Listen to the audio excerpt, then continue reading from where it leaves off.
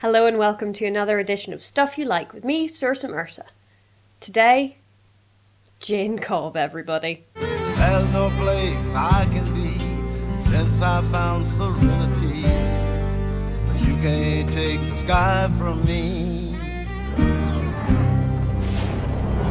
So in case you don't know, a brief synopsis of Jayne's role on the ship. I was just wondering what his job is. Public relations. Which means that he hits things, shoots things, and blows things up. And he is massively, massively loved. Even though he's a mercenary, and even though Jayne is a girl's name.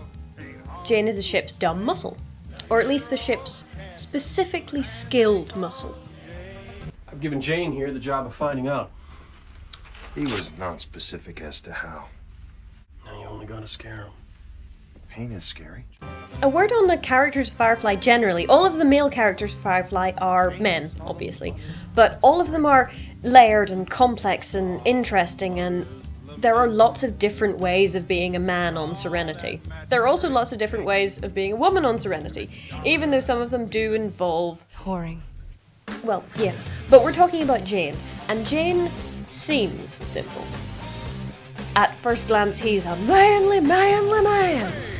One who's almost a caricature drawn with a thick black marker pen. He's all muscle and sadism and cunning, but not a lot of brains, and not much by way of a moral compass either. As with other situations, the key seems to be giving Jayne a heavy stick and standing back. But Serenity's not just a ship, it's a state of mind. And so Jayne, like everyone else, cannot escape character development. In the pilot, he considers selling out Simon and River for peace of mind and lots of money. Yay, future conflict! In Ariel, he follows through and really does sell out Simon and River and expects to get lots of money and peace of mind, and instead gets... Which is what happens when you call the feds. Jayne's little chat with Mal is the first crisis of conscience for Jayne in the series. And maybe the beginnings of the desire to be a good man, or at least to be thought of as a good man. But we'll take what we can get. In Janestown, after entirely undeserved adulation, he eventually comes clean, and has his second crisis of conscience. And that leads to Jayne becoming a more honest man. There's just people like me.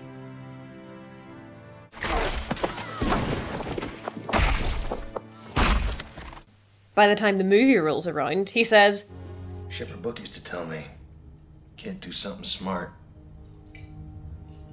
Do something right. Jayne Cobb. That was almost heroic. Jayne is wonderful, and he's so wonderful because of this beautiful character arc, but also because he's funny and crude and a bit dumb, because he loves his mum, because he has a nifty theme song, because he has some really great hats, because he names his guns. Call it Vera.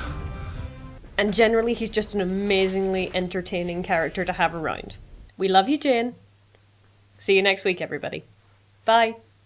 He robbed from the rich and he gave to the poor. Stood up to the man and he gave him what for.